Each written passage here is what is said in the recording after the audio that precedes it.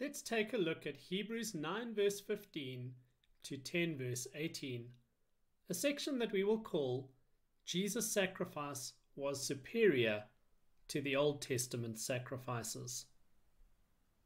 The passage contains 5 paragraphs, and thus it makes 5 points. 1. Jesus made a one-time effectual sacrifice. That's 9 verse 23 to 28. 2. The Old Testament sacrifices were ineffectual shadows. That's 10 verses 1 to 4. 3. Jesus' once for all sacrifice cancelled the old system. 10 verses 5 through 10. 4. Jesus' sacrifice makes people perfect. 10 verses 11 to 14. And 5. Jesus' sacrifice secures forgiveness. 10 verses 15 to 18. Point number 1. Jesus made a one-time effectual sacrifice. Hebrews 9 verse 23 to 28.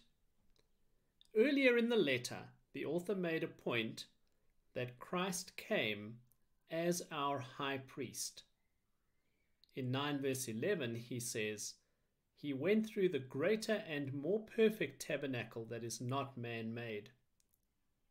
Here in 9 verse 23 to 28, he returns to this theme. He makes 2 points. There are heavenly things, and there are copies of heavenly things. The copies are the earthly sanctuary and everything pertaining to it.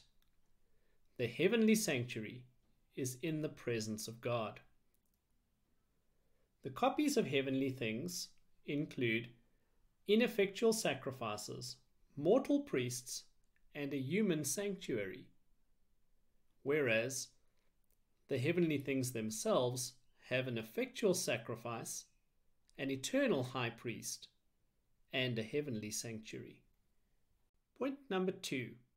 The Old Testament sacrifices were ineffectual shadows. Hebrews 10 verses 1 to 4.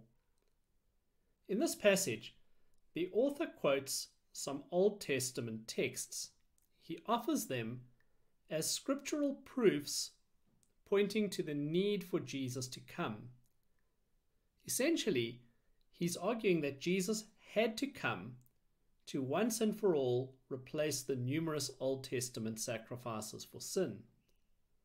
The argument is that the Old Testament required repetitive sacrifices, and that these repetitive sacrifices could not atone for sin. They pointed forward to the coming of Christ, who would make the real atonement. Point number 3. Jesus' once for all sacrifice cancelled the old system. Hebrews 10 verses 5 to 10. This portion begins by quoting David, who said, "Sacrifice and offering you do not desire. Here I am. I have come to do your will." It's a quote from Psalm 40 verses 6 to 8. But the author of Hebrews applies it to Jesus. In Hebrews, it's Jesus who says, "Sacrifice and offering you do not desire. Here I am. I have come to do your will." This is Hebrews 10 verses 6 to 8. He goes on to argue that God did not delight in animal sacrifices. Jesus' obedience and sacrifice ended them.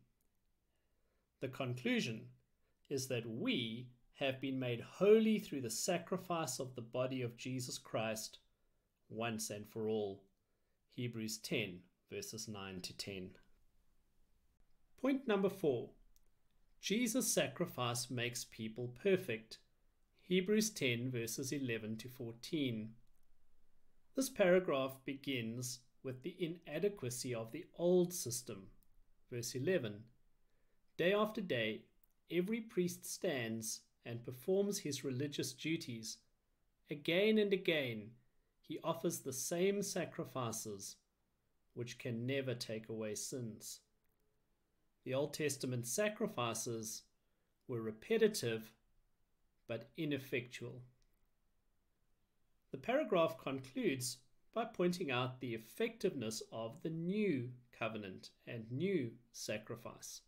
In verse 14 he says, "For by one sacrifice he, Jesus, has made perfect forever those who are being made holy." He argues in the middle that Jesus has successfully atoned, therefore he ascended to the right hand of majesty, and he is seated at the right hand of God, waiting for his enemies to be made his footstool. Point number 5. Jesus' sacrifice secures forgiveness. Hebrews 10 verses 15 to 18. Here the author begins with what Jeremiah wrote, namely, "This is the covenant I will make with them after that time, and their sins and lawless acts I will remember no more." This is from Jeremiah 31 verse 33 and 31 verse 34. Now, what's intriguing is that the author of Hebrews equates what Jeremiah wrote with what the Holy Spirit said.